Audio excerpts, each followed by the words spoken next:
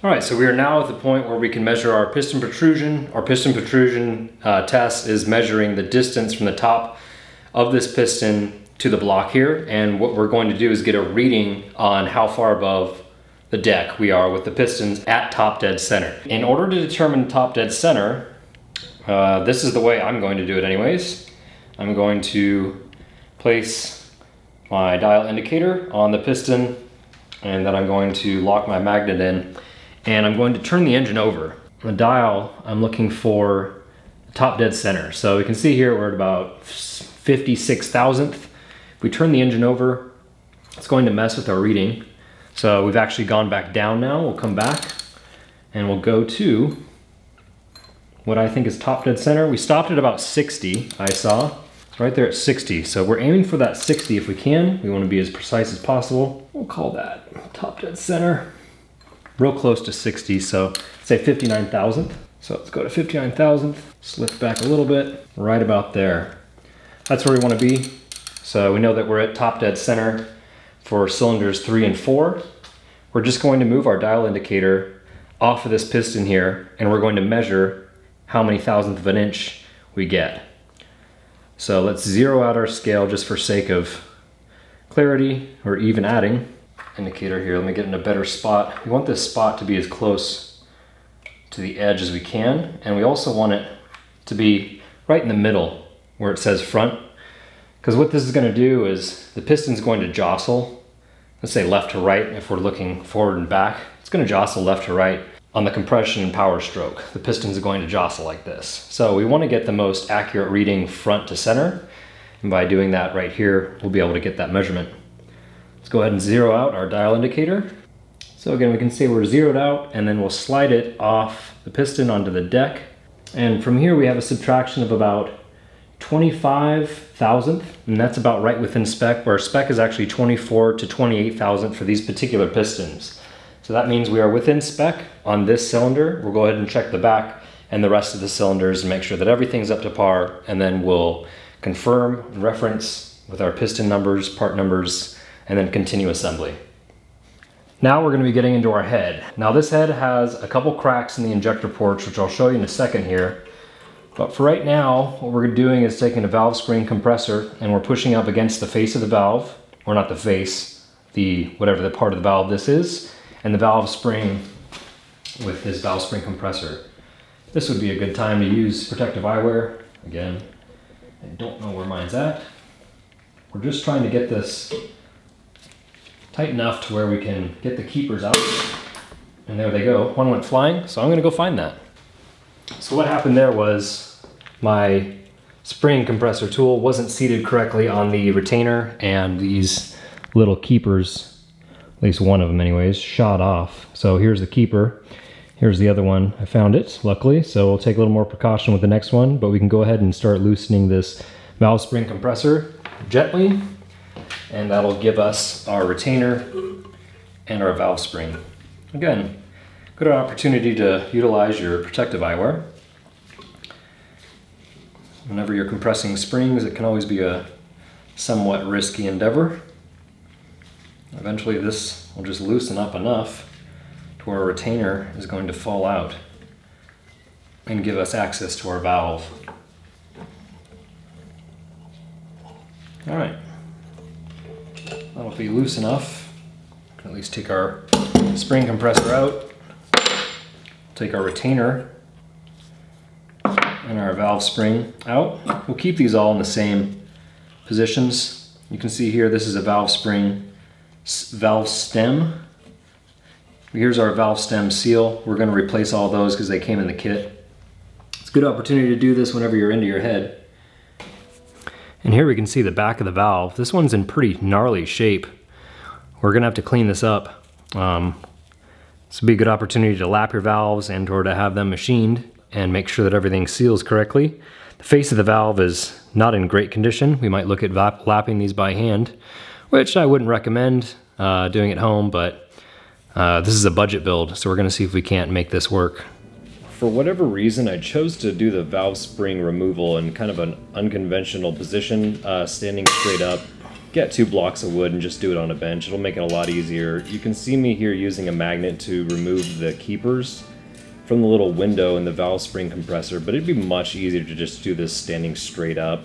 Sometimes you just get into a rhythm of doing things and it makes sense in the moment, but looking back I know that, you know, this is not the right way to do it, and it actually made it pretty difficult to maneuver the keepers in and out. And yeah, just put it on a bench with a couple blocks of wood because you're going to need some clearance on the bottom side. They make all sorts of valve spring compressor tools. This is just a conventional Harbor Freight one, and I've used it on several heads and it works, and I've got it down to kind of a rhythm. So use whatever one you'd like. You can even rent one from AutoZone, then you don't even have to buy it. If you're planning on going past 3,500 RPM, this would be the opportune moment to also install your 62-pound valve springs. Again, this is going to be a stock rebuild, so no need to go crazy with it. The old valve stem seals actually look pretty good, but you can see me removing them here just because sometimes they're more brittle than you think they are, and we've got a whole brand new set that came with the kit, so we should use those. I'm also using a valve stem seal puller. It's a specialty tool. Again, I think you can get it at Harbor Freight. And then installing them, you just push them in with your thumb, and I used a brass hammer to gently tap them in, making sure they're seated all the way. And here's the first look at the valve train or the valve seats. I can see a little bit of pitting and galling, but nothing to worry about. I'm not going to have this sent to the machine shop for a 3-angle valve job and all the bells and whistles. We're just going to perform a leak down test essentially on it and see that everything holds, not pressure, but holds some oil. We're going to put some oil on top of the valves once they're all put back in. And I'd say this would probably be the most tedious part of the whole process of installing the valve train is, you know, making sure you use some assembly lube to put it in, and then just trying to get the keepers in with this valve spring tool was not easy. Again, you want to have it sitting upright if possible. I didn't, so I had to finagle it. So we've got all of our valves put back into the head, new valve stem seals, and we're going to just run this head. Some people might call it a junk head because of the cracks. From all the research that I've done, I've seen that a lot of these 9mm or non-intercooled early model heads have cracks, and they're pretty common. The question is, are they too big in order to run them? Are they into the valve seats? And this one, upon inspection, doesn't look like it. Let me explain why I want to use this head and not go for a different one. Even though we're spending quite a bit of money on this whole build, what with the rebuild kit and the deck and the hone and the overbore and all that, we do want to try and save some money. I'm not made out of money. Unlike some bigger YouTube channels, this is all just funded by my job, so. This is a 9mm injector, and these came in the non-intercooled versions. These injectors, the nozzles are too big for a remanufactured head. They only make these heads in 7mm holes. So the issue is, if I buy a new head from a machine shop, then I have to get new injectors. So now I've got a new head, I'm in for $1,000 plus, and then injectors are another $600. We're looking at like $2,000 if we want to do a new head and new injectors. So it's not really worth it in my opinion. I think I can run this and I'll be fine. From people I've consulted, I think I'll be good. What we've done is we put oil in all of the valve surface areas on top of the head of the valve, and we've let it sit overnight and we don't have any leakage. So that's good. Now we're going to send the head off to be decked, and they're probably going to grimace when they see the cracks. I'll tell them, doesn't need to be magnet dusted. I've already checked the head and we know that there's a few cracks in the injector port. So we're just going to send this off to get decked, pay a couple $100, slap it on with the head gasket, and call it a day.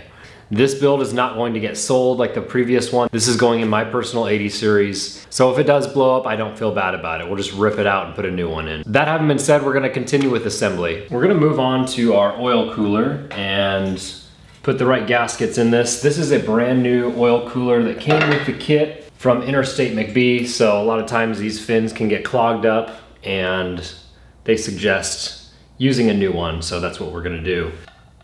So I'm gonna get a couple bolts put in preemptively. So we'll go one, and go to the opposite side. Okay, so we've got two on opposite sides going, and now we'll go ahead and put in the rest.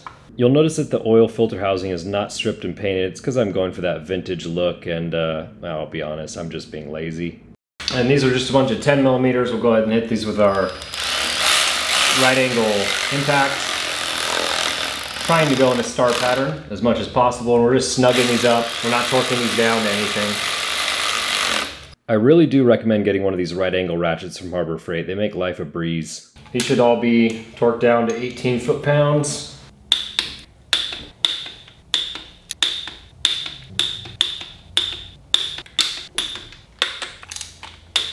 Now our oil cooler is installed. This is where your oil filter will go. It'll screw on here. This is a block port, but we're gonna retain the 80 series landcruiser oil pressure sending unit, or the bung, off of the oil filter housing for the 80 series.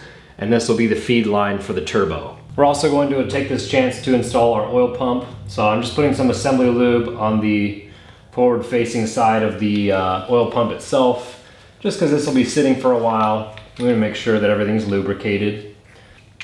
And we'll torque these to 18 foot-pounds. Comment down below if these are supposed to be Loctited. So we're not going to be using the turbo that came with this engine. It was a non-intercooled turbo that just goes straight to the intake with a charge pipe. We have picked up this HX35 turbo. This is off a 24 valve Cummins, and this is going to make a lot more power. It moves a lot more air. You can see the passage through the compressor is quite a bit more robust. I don't have the old one because I sold it to compare it to, but yeah, this is going to be a lot better option for this build. It is possible to run it. You have to run different AN fitting lines going to your oil filter housing, but yeah, we're gonna go ahead and run this. This is externally wastegated, but we do have an issue where the previous owner just kind of lopped off all of the studs. So we're gonna have to use some sort of a torch or weld nuts onto the back of this and figure out a solution as far as mounting this on the stock manifold, but we'll cross that bridge when we get there. So we're actually going to be using the stock AC alternator bracket that came with this Dodge. It's old, it's crusty. We've got some cleaning to do on this, and this is actually going to work. One of my friends completed a swap using the stock AC bracket, and we're gonna try and make it work. We might have to go with the accessory mount that we got from Dustin last time, but we have seen proof of concept that these do work.